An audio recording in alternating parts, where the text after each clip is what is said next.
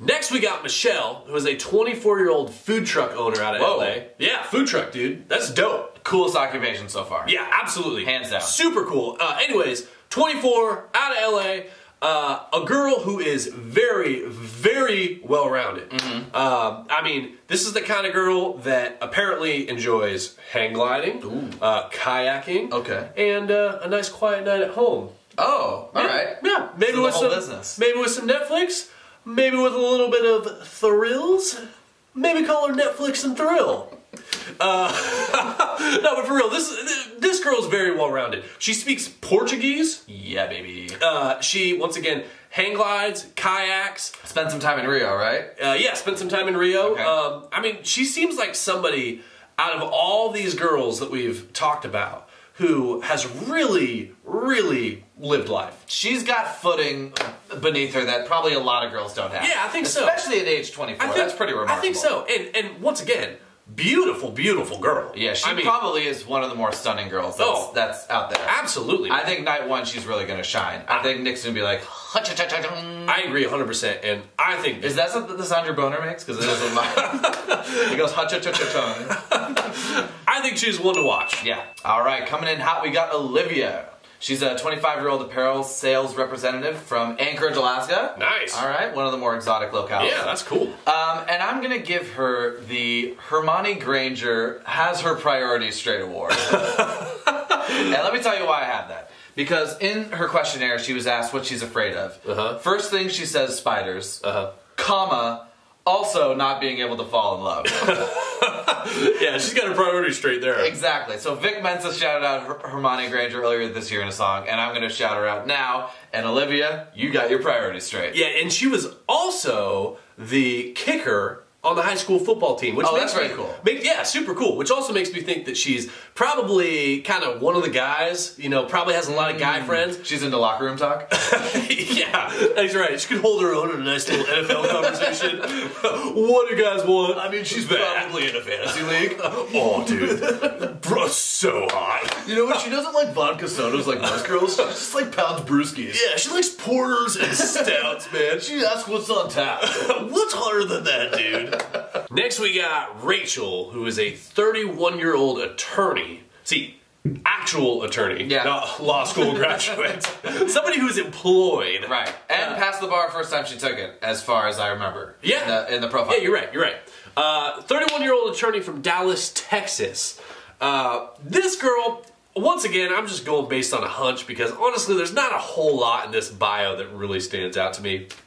She seems like the kind of girl that takes a long-ass time to get ready. I mean, longer than usual. Longer than most people. Therefore, I think she takes the longest to get ready. Yeah, I gotta say, that is one of my least favorite parts of like being in a relationship, is figuring out how long it takes for some girls to get ready. Yeah. Sometimes it can be a bit of a downer. Yeah, that's true. And I mean, like, everybody's got their own pace. But sometimes that pace is probably a little more than what's actually necessary. And this girl feels like one that probably goes on that pace. Yeah, if you're someone who likes to throw on a backwards hat instead of washing your hair, then someone who takes a while to get ready might not be the girl for you. That's a fair point, man. Hey, but if you're a bad boy, sometimes you're going to need an attorney on your side. You know what I mean? That's right. Some free counsel. She might be your girl then.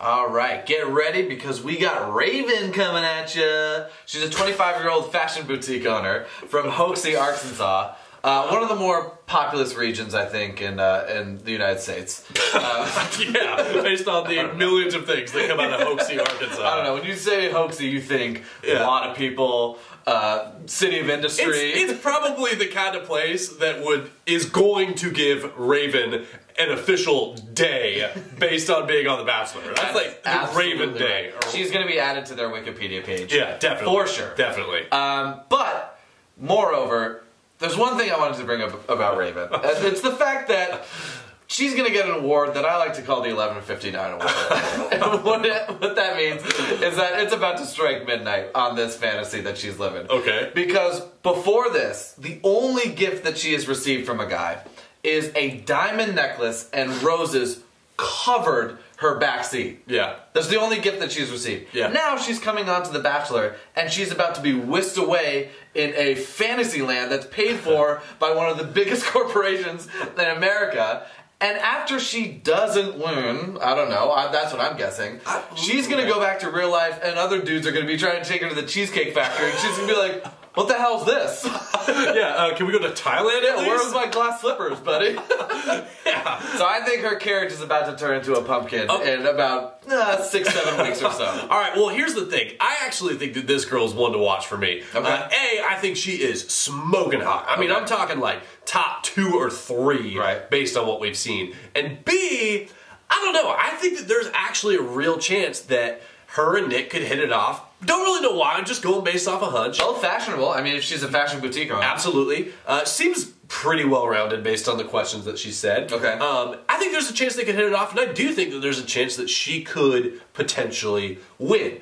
I'm not saying she's my pick to win, but I do think that it's somebody that could actually go pretty far in this. So, who knows? This Fantasyland might be extended beyond just the show. I mean, given her luck, this could be just the way that her love story ends. Yeah, well, and maybe she makes it far enough on the show to where she can become one of those, like, Instagram celebrities where they just get paid based on endorsements. I mean, in which case, then she could continue to live that lifestyle. Right. So, I don't know. We'll see. But I think she's one to watch. We'll see how it goes. Okay, next up we got Sarah, who... Dude, I'm stoked to talk about this girl because, man, oh man.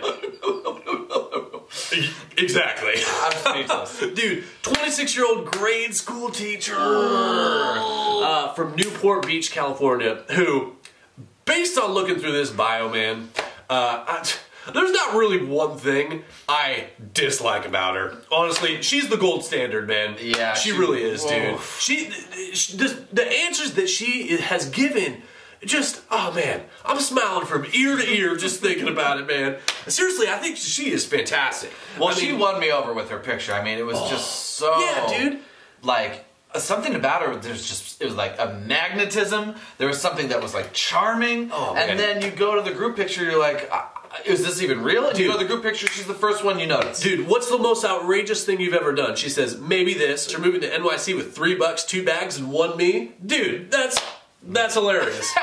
That sounds made up, though. I would actually like to investigate that story a little bit. Moving to New York with $3? Are you kidding me? Unless she was a student at 18 and she moved and her parents were like paying for everything. That's true. That's true. But needless to say, we got this girl as one to watch for sure. Oh, hell right? Yeah. I mean, for sure. I actually think that she's a potential winner. I mean, we'll talk about that a little bit later. But I think this is one girl to definitely keep your eyes on, and I hope that we're not wrong on this one, man, because I really want to see her. In my life for 10 weeks, man, for sure. That's right, man. At least. That's right. All right, we're coming into the home stretch here, and first off, we have a 26-year-old named Susannah. Mm-hmm. She's an account manager from San Diego, and right off the bat, I want to give her an award. Yeah?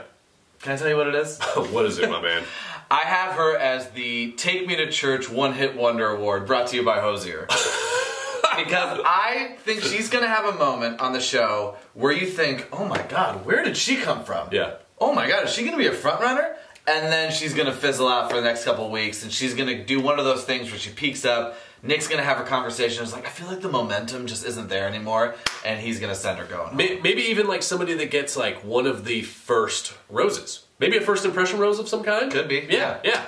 I think that's pretty good, man. I mean, honestly, on this girl, there wasn't a whole lot that really stood out to me. Good-looking girl, but yeah, I don't really see her being a threat long-term. I don't either, but I also would like to use this opportunity to have a platform to talk about this girl love for Chrissy Teigen, because she says she wants to be Chrissy Teigen for the day. There's a lot of hashtag goals, hashtag family goals around Chrissy Teigen and John Legend, and it just makes me think, is it because she talks about farting and cellulite on the back of her legs that girls see her as someone to, like, admire? I don't know, but I don't know what it is about There's been a lot of Chrissy Teigen love throughout this whole cast. I mean, this is like the third or fourth girl that's brought it up. She's like a stone cold hero to this, like, people our age. Yeah, that's definitely true. I don't get it. Clearly you don't get it. If you get it, let us know in the comments. Please let us know in the comments. This is going to be one of the things we actually want to know. We want to know.